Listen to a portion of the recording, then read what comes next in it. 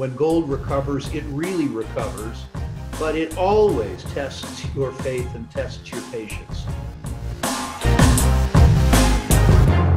Hi, my name is Georgia Tucker with Cambridge House. Today I'm talking with resource investing legend Rick Rule and the CEO of EMX Realty Corp, David Cole.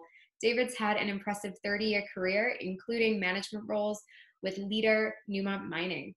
We'll be talking about the current gold bull market, the economy, and why the royalty model might be offering investors the best returns.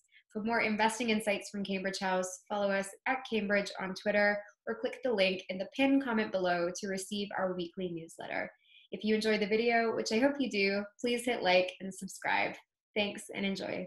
Welcome, Rick Rule, David Cole. Pleasure to have you both with me today. Exciting times for investors, so let's just jump right in. Rick, fair to say we're in a gold bull market now. In your own words, how do we not waste this one? Well, the first thing, I think there's two things to understand. The first is that if we look at the 8 prior recoveries in precious metals from oversold bottoms, it's pretty obvious that we're in the early innings of this. So don't check out too soon. The chart that I discussed the last time that you interviewed me, the Barron's Gold Mining Index chart, showed that in 8 prior recoveries over 40 years from oversold bottoms, the most tepid recovery for the index, not the best stock, but the index, was 180% from trough to peak. And the best recovery was 1,200%. By most estimations, we're up about 25 or 30% from the indexes. So there's more to come. The second thing, though, in sort of unpacking that chart, is that bull markets, but particularly precious metals bull markets, are volatile. It is easy in a bull market to see a 15% retrenchment, a 20% retrenchment, even a 50% retrenchment. My first bull market in the 1970s saw gold go from $35 an ounce to $200 an ounce. Nice move. Of course, that move attracted lots of people who were going to be faithful to the metal forever. Then in 9 months, the metal fell by 50% from 200 to 100. People wish they didn't know how to spell gold, sold out at the bottom, and watched gold go from 100 to 850 in 5 short years. So the message, I think, is that the wind is in gold sales. When gold recovers, it really recovers, but it always tests your faith and tests your patience.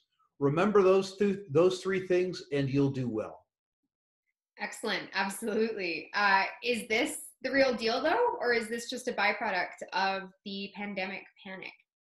I think this has nothing to do with the pandemic. Well, it does have to do with a pandemic. It has to do with the worst virus in human history, which is government. The move that you're seeing in the gold price is a function of the fact that people are beginning to lose faith in the purchasing power of their savings denominated elsewhere. Quantitative easing. We've talked about this before, Georgia. If you did it, they'd call it counterfeiting, and they would put your gorgeous self in prison.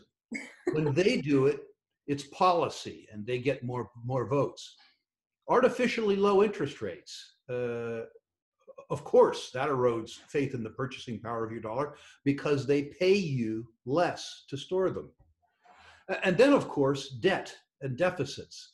The creditor associated with Canadian government securities, or worse, US government securities, is broke. The balance sheet and the income statement defies anybody to understand math and still buy them. Finally, precious metals are under-owned. Precious metals and precious metals related investments comprise less than 0.5% of all savings and investments in the United States. The 3-decade-long mean is between 1.5% and 2%. If the factors that we talked about, debt and deficits, quantitative easing, artificially low interest rates, those pieces of wind in gold sales don't cause the market share of gold just to reach the 3-decade mean, I'll be very surprised. Interesting. Question for you both then. We saw $1,800 gold this week, 8.5-year high. Let's start with you, David. What do you think, where's the ceiling here? Well, that's simply asking how bad can the US dollar get? because it's the antithesis to the US dollar. I don't know where the ceiling is, but my recommendation is to buy the dips. Gotcha. Rick? Similarly, I'm old enough that I'm too smart to answer a specific question like that, either with regards to target or time. I can simply tell you that if I have my choice between Trump's dream, Biden's dream, or gold, I'm more comfortable with gold. Gotcha. Well, that leads nicely into my next question. You both live in the US, and of course, it's an election year. Will the election have an effect on gold price, Rick? I think it'll have a psychological impact. I really believe that whether Tweedledum or Tweedledummer, and by the way, they're interchangeable, gets elected, that their prescription for the economy will be more of the same. Republicans will steal on behalf of Republicans, Democrats will steal on behalf of Democrats, and both of them will steal from the unborn who can't vote, which is to say that there will be more quantitative easing, there will be more artificially low interest rates, there will be more debt, and there will be higher deficits. So your choice is Tweedledum or Tweedledummer. Which candidate you assign which moniker to, I think depends on which warring tribe you're from. Neither make much difference to the outlook for gold. There it is. And David, what do you think? Well, elections are advanced auctions of stolen property. And, we have seen in the recent past during the COVID situation where the two major parties in the United States were arguing over who gets to give away more money to who. And all of that is negative for the currency. Rick, I've heard you say recently that investors need a business plan just like a company needs a business plan. And so often they come to the issuer for their investing business plan. So what should the retail plan look like? Perhaps you can name 3 rules or parameters retail investors should integrate into their plan. Well, the first thing is I would always suggest that people invest before they speculate. Now, I didn't do that, of course. All the money that I make now, all the money that I invest sensibly now, I made through wild speculation. But people can't count on being lucky, as I was. So you need to invest before you speculate.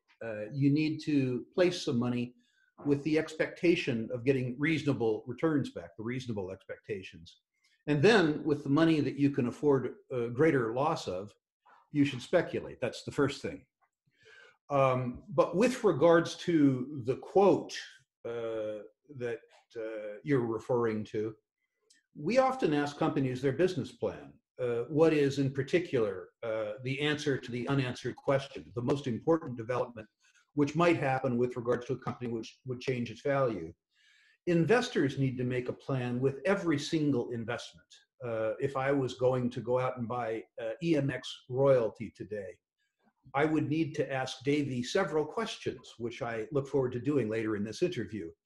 And based on the answers that I got to those questions, I would need to make a plan. How long do I plan to hold the stock for? What is going to change with information with regards to EMX that will cause its value to escalate? What might be a range of fair values? How might I know if my expectations are right or wrong? What would cause me to sell the stock? The nature of speculations is that you endure many 25 or 30% losses on your way to that one that gives you 1,000% gains. It is important to cut your losses when you're wrong at 25% or 30%, rather than letting your losses run so that you have less money to redeploy to those companies that can give you outstanding gains. It isn't important necessarily that if the circumstances around your speculation change, that your strategy doesn't change. You do need to change the strategy, but you absolutely have to have a strategy on the way in, or you are almost guaranteed loss in the absence of extraordinary luck. Good to know. A question for you both. I've heard you both refer to silver as the poor man's gold, but is silver losing its title as a precious metal? I was chatting to Mickey Fulp last week, and he thinks so. Dave, I'll start with you. Well, Mickey Fulp's quite the character. Of course, Early in our careers, silver was consumed repeatedly in the photographic process. And Mm. that's no longer the case as we've gone to digital photography. So that's been the big headwind for silver. And that has fundamentally changed the silver to gold ratio, in my opinion, over time. That's been one of the larger contributors to that. But when you look at the actual price performance of silver, it's still very fascinating. It can lag gold for long periods of time and then completely outperform gold for short periods of time. And that comes back to this concept of the poor man's gold, where when you do see a specific market event, then all of a sudden the price of silver can take off. So I wouldn't discount it entirely. And we could see revision back towards silver gold ratios closer to what we saw in the past, because new uses of silver are forthcoming, and its simple use as a poor man's gold or an alternative precious metal. Gotcha. Rick, what do you think? Silver's still a precious metal? Absolutely. Dave's comments with regards to industrial uses are accurate and prescient, in fact.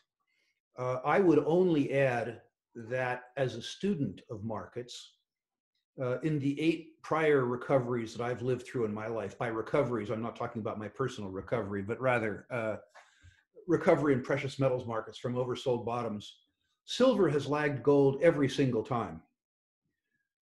Gold moves first because it moves on fear. Gold needs to establish the momentum and the narrative for silver to move. And silver bugs are manic depressives, which is why silver moves so far. Silver bugs, for at least the last 5 recoveries, where I've been a quote guru, have been asking me in total despair, when will silver move? When will silver move? When will silver move? And my suspicion is that you're just now starting to see silver move. Gold has established the momentum. The silver narrative is coming to the fore. In this particular sense, I really do believe that past is prologue. It's important to note that in addition to the industrial applications, the sobriquet poor man's gold is important. Rich people are more interested in protection. They come into the market first, and they can afford the unit prices associated with gold. The lower unit prices of silver means that people who don't have the means that other people do store their purchasing power, preserve their purchasing power in silver. I think it's also, and this is a speculative point, this next one, it's important to note that the substitution of silver for gold has been particularly prevalent among very poor people. South Asian people, Indian people, Pakistani people, Bengali people, Sri Lankan people. And in that context, I'd like to suggest to you that the fact that the poorest 2 billion people on Earth, although they're still desperately poor, have had their lot improved markedly in the last 30 years. Many of them now actually have something to save. And my suspicion is that the increased capability, economic capability of very poor people, and very poor people's access to information and communication via the web suggests that the next bull market in silver might be, I'm not saying will be, might be substantially stronger than people expect it to be, simply because of the democratization on a global basis of access to financial products and financial information. Interesting. I had never thought of it from that perspective. And let's talk a little bit more specifically about EMX now, where you are the CEO. Can you explain to the viewers what the royalty model is for those that may not be familiar? Well, the royalty model has actually evolved substantially over my career. And there's been some fantastic examples. We can go back to Pierre Lassonde and starting Franco-Nevada as one key example. I always like to go back and think about that. I was a geologist on the Carlin Trend when Pierre Lassonde was coming to visit properties that he had royalties on. He bought a royalty out of the Reno Gazette-Journal for a little over $1 million. And thanks to embedded optionality, which is one of the key aspects that makes royalties so phenomenally interesting, that royalty is now paid close to $1 billion. Yeah. And but royalties are fantastic financial instruments because of that embedded optionality, commodity price optionality, but more importantly is discovery optionality. And then other types of optionality that people oftentimes don't think about, and that would be the establishment of more infrastructure, the availability of cheaper electricity, the advancement of metallurgical technologies, the advancement of engineering technologies, all of which are to the benefit of the royalty holder because it increases the resource in the ground, increases the reserve, increases production over time at no cost to the royalty holder. And it's those aspects of embedded optionality on the Carlin trend, and some of the first royalties that Franco-Nevada acquired would be preeminent examples of the combination of those optionalities all coming in to help them multiply and win in a huge way. And so in a nutshell, in the early days, royalties were created by prospectors that would sell their properties and keep a cut off the top of production in the future. But that has evolved now into a situation where the big royalty companies have become finance institutions, and they're providing financing via royalties and streams, which are similar financial instruments, to finance advancement of projects.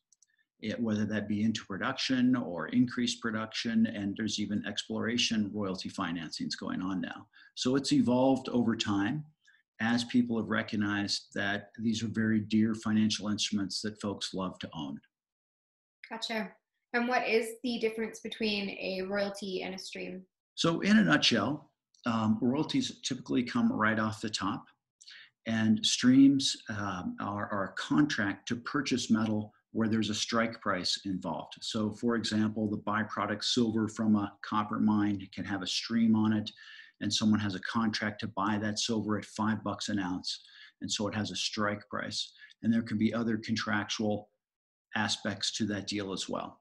They have similar aspects and similar exposure to optionality, but they are different, contractually different vehicles. Right. And Rick, you don't invest exclusively in royalty companies, but why as an investor is it particularly appealing? Royalty and streaming companies generally have very, very, very good operating margins. Franco-Nevada's operating margin is hovering close to 90%, which is to say that 90 cents out of every dollar that comes in comes home to mama and papa. In addition, they don't have any sustaining capital investments or new capital investments, which is to say, once again, your gross is your net. There are no operational risks per se, other than bankruptcy of the operator if you happen to be a stream holder. So they're good businesses. Good businesses seem to attract good business people. When I look at the people who run the top tier royalty and streaming companies and the mid-tier companies, what I see is that good businessmen and good businesswomen end up being attracted to good businesses. So the capital allocation decisions that are made tend to be better than the capital allocation decisions that are made by people who have chosen to populate less good businesses, which stands to reason. I was trying to figure out why in my mind there was an aggregation of intellectual capital, superior intellectual capital, both in the oil and gas and mining business, in the royalty and streaming part of the business relative to the rest. And then it struck me, the simplest of all answers: smart people are attracted to easy tasks, not hard tasks. And so the idea that you have better people involved in a better business is a pretty simple reason to be there. Simple as that. So the global pandemic has made us all appreciate security a little more, I feel. So you've got assets all over the world. Do you feel as though safe and predictable jurisdictions are more important now than ever? And will the pandemic change how EMX acquires new assets? Well, it's interesting you brought that up. And this goes back to the early days of starting EMX Royalty Corporation and discussions with Rick Rule, who was a founding shareholder and helped us get going in the early days as a prospect generator. We oftentimes had this discussion. Generally speaking, big picture, I believe that political risk is fully, if not overvalued, because we read about it every day in the papers. Mm-hmm. And other types of risks, and there's a whole multitude of them, but let's just collectively call a lot of them technical risk, are typically understood and typically not well valued in the marketplace. And so there can be a significant inefficiency there. So we've always had the viewpoint that we're willing to go to places that other folks may not be willing to go to take advantage of that inefficiency. All that being said, we love working in Fennoscandia. We think it's a fantastic place to work, and we love working in the Western United States and Western Canada, or in Canada in general. They're great places to work. So, it's a balancing act of understanding geologic potential with all the other various risk factors. Rick, what about Davey, as you call him, caught your attention as a CEO worth your investment? Well, Dave first came to my attention as a consequence of a very bright geologist that he had worked for named Borden Putnam. I was looking to hire somebody who would be a geologist and go to work for me.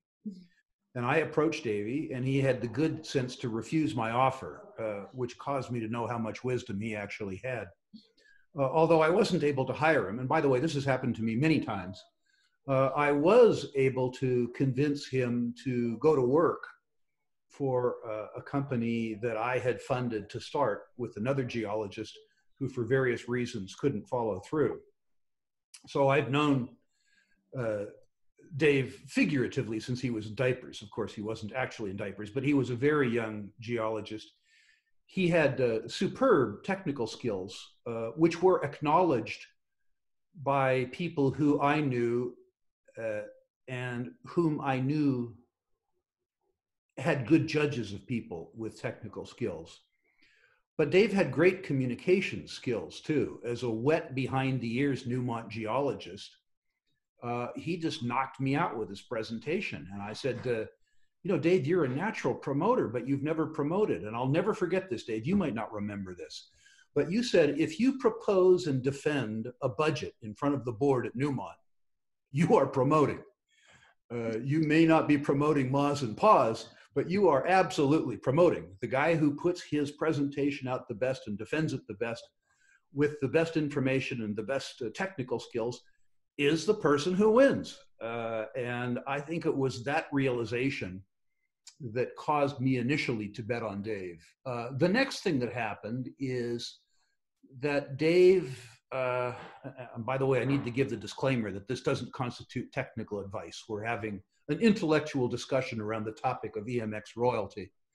But Dave was able to attract and retain and motivate very high quality earth scientists to work with him.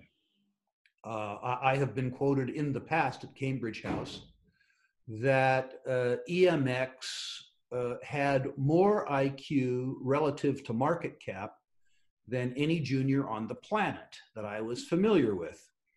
I look forward to meeting the new generation at EMX now that the market cap is higher so that I can refresh that assessment. But I can say that Dave, in addition to having great technical skills and great communication skills, has exhibited over time great people skills. He has not been afraid as a geologist to hire other geologists who say, Dave, you're crazy, you're wrong, this is right. And he hasn't been so ego-driven that he wasn't willing to accept technical judgment from people who he had the good sense to hire, which is really commendable and unfortunately extraordinarily rare. So again, back to EMX specifically, Dave, what catalysts can investors expect from EMX this summer? In continued deal flow. And that's been one of our hallmarks. Lots of folks can be prospect generators and acquire assets and talk about how good they are. The rubber meets the road when you get them sold. And in our case, because we're royalty generators, we're selling those projects and always keeping a royalty. And what we have shown year after year, market cycle after market cycle, is that we sell quality projects to an industry hungry for new discovery opportunities and keep more and more and more royalties. We believe you cannot own enough mineral rights. You cannot own enough royalties. We want to be exposed to as many as possible. We believe the most astute allocation of capital is the organic growth of royalties through the execution of the royalty generation business model. So that's kind of a long-winded answer, but you're going to see more deal flow. And of course, gold is in vogue right now. We have a lot of gold properties in the portfolio. We've just recently sold some for royalties and other payments, and you're going to see more being sold as we move forward. Additionally, we also buy royalties to augment our portfolio. And this is one of the cool and very key things about EMX is the integration between organic royalty growth through royalty generation in addition to buying royalties. And there's significant team synergy there with respect to those entrepreneurial economic geologists out in the world doing the organic growth, identifying key royalties that can be purchased. I'll say right up front, buying royalties is a tough business. Everybody knows what phenomenal financial instruments they are. They trade at a premium. And we are value guys. Our DNA is value in, quite honestly, a momentum world. And so sometimes that's difficult for us because it's hard to find substantial royalties to buy because in our view, they just trade at valuations that don't make sense. It absolutely makes sense to grow them organically. That's astute allocation of capital. But occasionally we find royalties and royalty portfolios that we believe is distinctly accretive and astute allocation. And we do buy those. And you'll see a combination of organic growth and acquisition growth as we work our way through the summer. Excellent. Looking forward to it. And Rick, I've heard you say many times, even earlier today, that when you're investing in a company, you're helping that company answer an unanswered question. So perhaps I can hand the reins to you and you can educate investors what sort of questions they should be asking EMX before they invest. Sure. And I need to disclaim that EMX is a particular kind of company, so that some of the questions will inure easily to Dave's benefit, but others are probably more appropriate to companies that are single asset focused companies. Dave has wisely said in the prospect generator and royalty business, deal flow is what you want. What he didn't say, and I'm sorry for the pontification, but it is necessary for what follows. What Dave forgot to say is that he has focused for 20 years on accretive transactions, which is to say transactions that increase the per share value. I got 4 congratulatory emails today, self-congratulatory emails today, from companies that completed very large financings, which is to say that they diluted the existing shareholders. And they thought this was a wonderful thing. Dave has been able to grow the company with minimal dilution. I suspect, although I don't know, that the company has as much money in the treasury today as they have raised from investors over the last 25 years, which is to say all the money that they have ever raised, despite paying themselves living salaries, they still have. And the growth of the company has come as a consequence of the contribution of intellectual capital. It's important to understand that. The first question that I always ask companies before I ask them what the unanswered question is I say, what is your company worth? If you had to break it up today and sell it on the market, if you had to liquidate your assets to a willing buyer and seller, what would you get? For most exploration companies, the answer to that is 7/10 of nothing. Right? I mean, what they have is a bunch of assets that are reasonably the opportunity to spend money, which is to say liabilities, and they have no assets. Dave has the advantage, when I ask them that question, of pointing to recent royalty transactions and the cash in the treasury. So it's an unfair question because he gets to say yes, while most guys have to say no, they don't have any assets. The important question that I would ask Dave is, what do you think in the next 1 to 2 years will be your competitive advantage over the other smart prospect generators, the other smart explorers? How are you going to compete with Sandstorm, with Altius, with Robert Beatty, with Robert Friedland? What's the secret sauce inside EMX that's going to allow you, first of all, to have the intellectual capital to generate where those guys aren't before they get there. You know what I'm trying to say, Dave? I do. Yeah, and I know the answer. Great, let's have it. Our alpha is economic geologic talent, Mm. and that is integrated with and self-grown within an entrepreneurial spirit and business acumen. And we have a saying here that astute business decisions are rooted in solid technical understanding. It's key to understand the technicals before you invest. And we've always led with technicals and let the business decisions fall in place based upon what those technicals are telling us. And that sounds very simplistic, and you'd think most people do that. But again and again and again in my career, I've seen the finance guys go to the geologists and the engineers and say, we've made this decision, tell us why we're smart.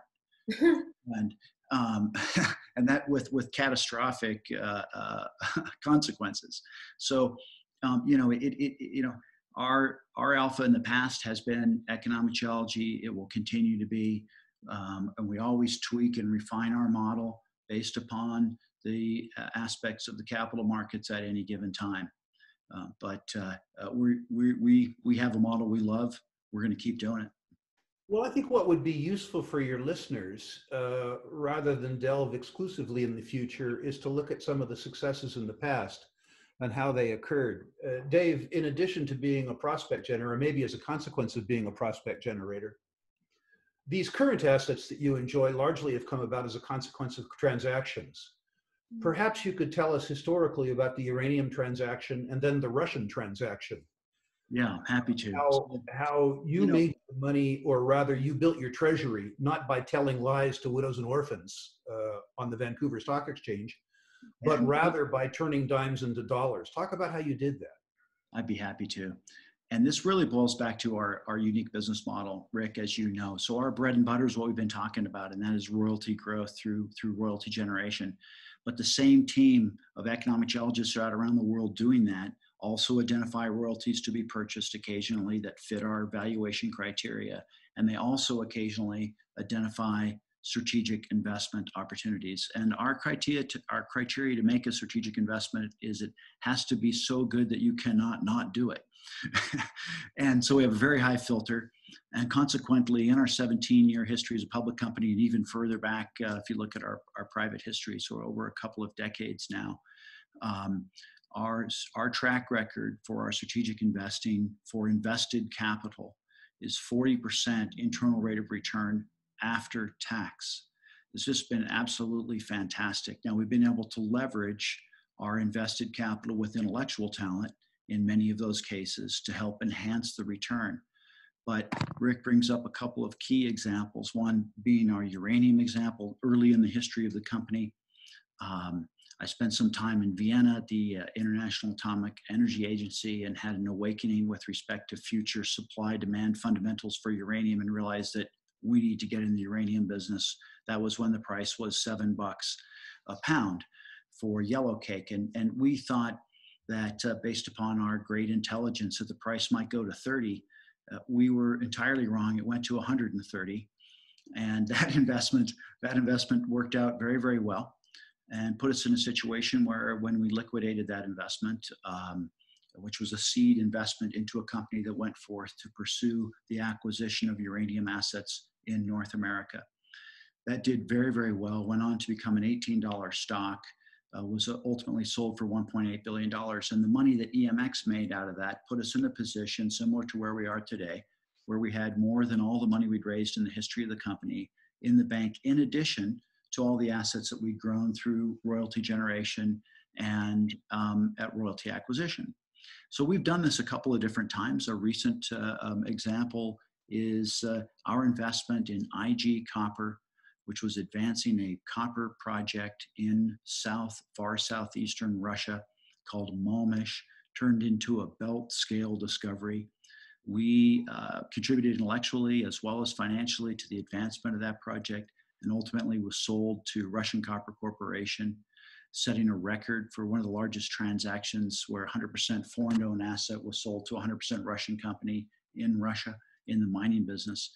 And EMX Corporation netted out $69 million out of that investment at the end of 2018, once again giving us a strong treasury. And that gives us more arrows in the quiver to be able to further execute our three-pronged approach of royalty generation, royalty acquisition, and strategic investing. Fantastic. Well, thank you both so much for joining me. It was a real pleasure to chat to you. David, where can our viewers learn more about EMX Royalty Corp? If you could share website, social, tickers, all of that. Ticker symbol EMX on the New York Stock Exchange, ticker symbol EMX on the Toronto Stock Exchange. Most of our volume these days is in New York, but stock is trading nicely in Toronto. EMXRoyaltyCorp.com is our website. There's a plethora of information there. All the contact information for Isabel Belger, our top-notch investor relations representative in the European theater, and Scott Close, our investor relations director here in the United States. Great folks to contact there, and they're more than happy to put you in contact with other folks within the company if you have some piercing questions. Wonderful. You guys really are a great team. And Rick, where can viewers follow along with you in the near future? I'm going to give them an incentive, Georgia, as I always do. Great. I would like to make an offer to Cambridge listeners and subscribers to rank their natural resource portfolios, including EMX Royalty. If you will go to sprottusa.com/rankings and enter your natural resource stocks, I will personally rank them 1 to 10, 1 being best, 10 being worst. And I will add comments where I think my comments are appropriate. Dave, you'll be happy to see the comments associated with EMX Royalty. In addition to that, and by the way, there's no obligation for this. You don't need to be a Sprott client, although you should be. In addition to that, I will include in the return email 2 special visual aids. One, the Barron's Gold Mining Index of gold equities going back 45 years. It's a wonderful illustrative tool to understand where we are in the gold equities market, particularly in the historical context. And finally, a 100-year commodity chart, which will put the rest of the industrial materials and the values offered by them in the historical context. Once again, that's sprottusa.com/rankings. By the way, be patient. I've ranked 8,500 portfolios so far. I understand I'm 1,200 behind. So if you don't get a response for 3 weeks, please be patient. What a generous offer. Thank you so much to you both. Simply thank you for doing this, Georgia. It's been fun. Thank you for being prepared, and thank you for leading the process. Georgia, thank you very much. Great to be here. Rick Rule, always a pleasure, sir. Thank you so much for watching. I hope you enjoyed the video. Please hit like and subscribe to our channel. You can follow us at Cambridge on Twitter. And if you click the link in the pinned comment below, you can receive our weekly newsletter. Bye for now.